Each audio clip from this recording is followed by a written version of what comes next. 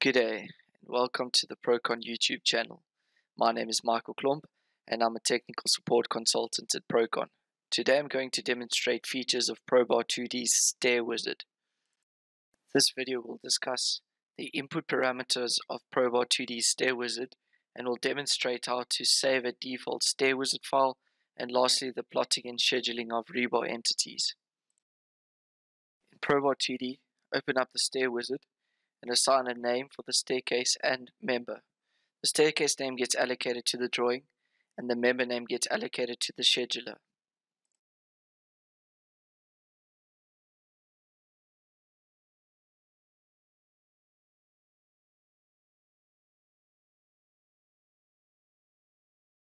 Using the dimensional sketch reference in the wizard, you can decide either to use the sketch reference layout or to mirror the staircase.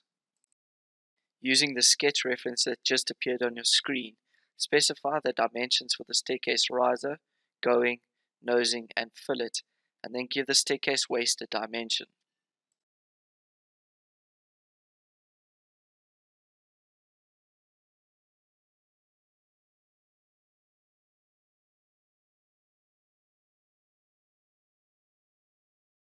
Then, define the global dimensions for the staircase.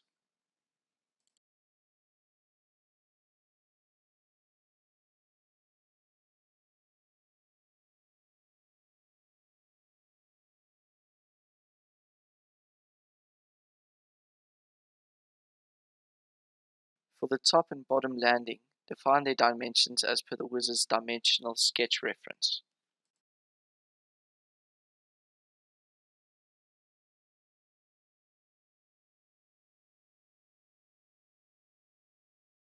Then specify the top, bottom, and side cover for the reinforcing, as well as the type, size, and spacing of the main and secondary rebars.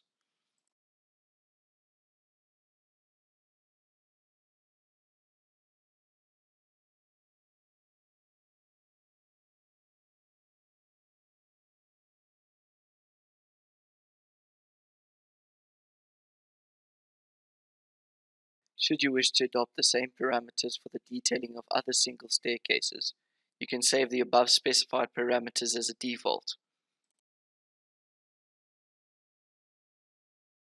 You can also ensure that the reinforcing in the elevation and plan layout are linked in a group by ensuring that the link, section, and plan bar are checked. Then paste the simple staircase into AutoCAD's model space. To define a double staircase, select a double staircase type and then define a name for the staircase and member.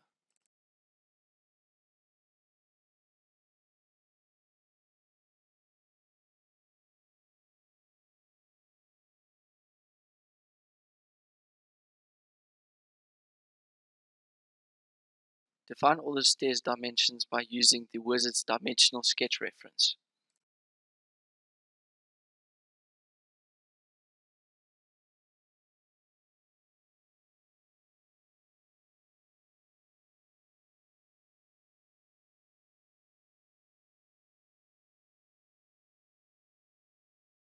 Define all the landing dimensions by using the wizard's dimensional sketch reference.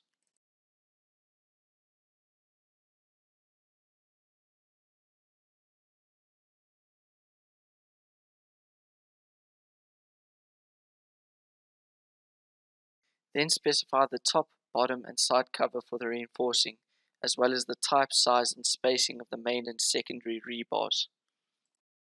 Should you wish to adopt the same parameters for the detailing of other double staircases, you can save the above specified parameters as a default. Then paste the double staircase into AutoCAD's model space.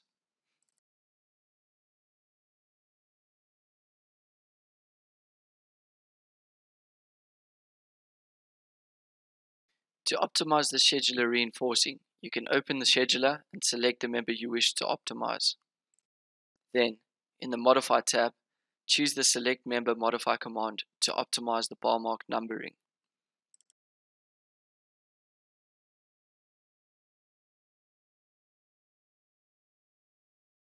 Once your scheduler has been optimized, you can paste the bending schedule into AutoCAD's model space.